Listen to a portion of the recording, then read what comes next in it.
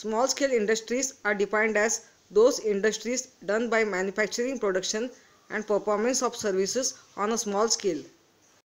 Small amount of capital is invested on a small scale industry.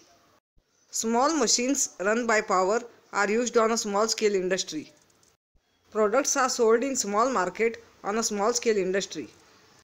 Manufacturing toys, candles, chocolates, cakes, pickles and papads are all examples of small scale industries.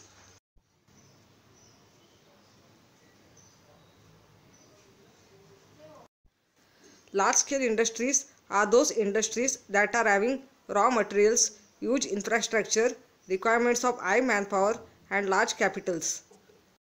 Large amount of capitals are invested on a large scale industry. Large machines run by power are used on a large scale industry.